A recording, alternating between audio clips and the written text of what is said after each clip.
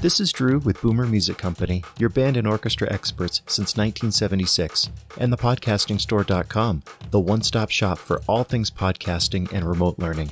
This is your Weekend Update. Welcome to the Snowpocalypse edition of the Weekend Update for all my fellow Northern Colorado residents. Hopefully you're all staying safe and warm. So I'm not going to bury the lead on this one. I'm so excited. We were on TV.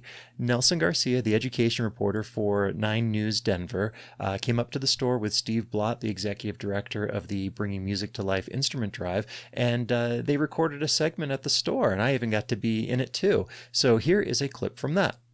The pandemic not only closed donation sites, it impacted the entire drive. Financial donations definitely were off last year, and we had to really scramble because instrument repairs are the single greatest expense of the drive. That's how you really spread the word and get something like that going. It's a really organic thing, and to not have that in-person component could be really potentially devastating.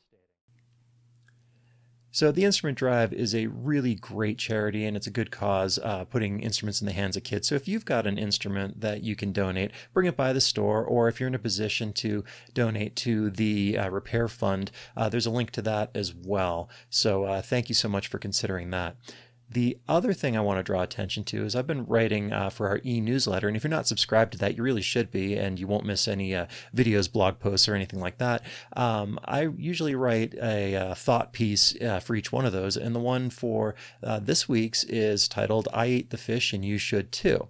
What does that mean? Well, anyone who knows me knows I'm not a huge fan of seafood, but I found a recipe for a crispy fish sandwich that just looked irresistible. So the whole crux of the article is about overcoming that mental block and having something really delicious and making it myself and kind of growing by doing and expanding my boundaries. So give that one a look.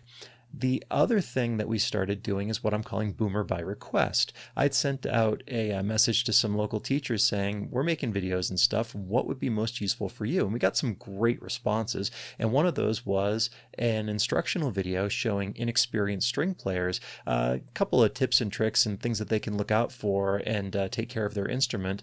And so here is a clip from that. It'll just slip right again. And then there I'm close enough. Now you can just use your fine tuner. Plucking the whole time, making sure that I'm not going over, because again, it's so easy to break a string. And this is why your teacher can be really helpful with this and even show you how to do it at first, because the first time you do it, you're most likely going to break a string. So breaking a string, is that something that's like totally freak out worthy, or is it time to quit the viola? No, absolutely not. It may be scary. It makes a really loud popping. So we're so fortunate at Boomer to have Sarah on staff since she's a string player, she was an educator, and now she's a string tech. So who better to do that than her? And what also came out of that video was a blog post that I did over at the podcasting store. And every time we do a video, not everything goes right. And I was getting really nitpicky on this one. But the blog post lays out all of the challenges of doing a 3-camera instructional video with 2 different microphones and the stuff that went good, but it could have been better. And so check out that blog post over there if you're creating video content or doing anything like that for just some thought processes and things like that. I mean, I like to say that I won't live long enough to make all the mistakes myself, so learn from mine if you can.